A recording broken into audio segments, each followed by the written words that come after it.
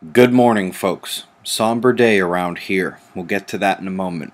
First, the sun is still calm. The most significant heliocentric geometry we've seen in a while, however, is just 3 days away, so we'll see if anything changes. Looking to spaceweathernews.com, we find solar flaring indeed remaining pitifully low. This won't change much today because the sunspots are small, spread, and there's little interaction even in the trailing beta spot. Furthermore, those plasma filaments have held on and are now departing, maybe another day of geoeffective potential. The calm continues as we come to the solar wind and we see yellow speed dropping out. The calm sets in on all fronts, including Earth's magnetic field. This will change tomorrow or Monday when a coronal hole stream from this dark patch hits Earth. But until then, it is an Earth-facing quake maker that started with Barbados and now has lit up the Solomon Islands. Initial magnitude was 7.5, tsunami risks were put out, and we actually hopped on live last night.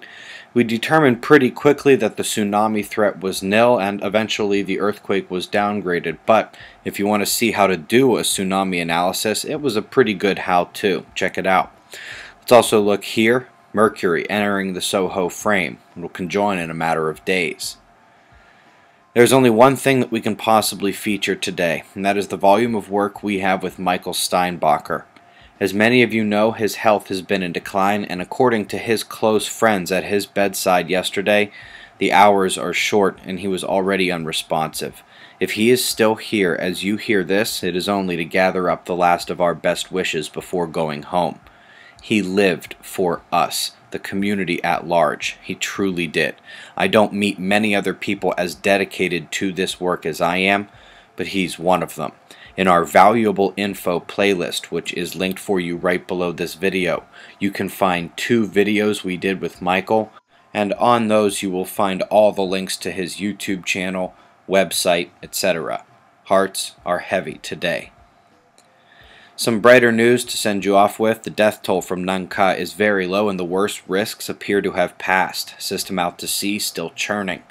We've got Dolores well offshore still in the East Pacific, and in general the top alert zones in our top viewer locations are either small or weaker this evening. Midwest US has the worst of it. We've got your current conditions and shots of our star to close.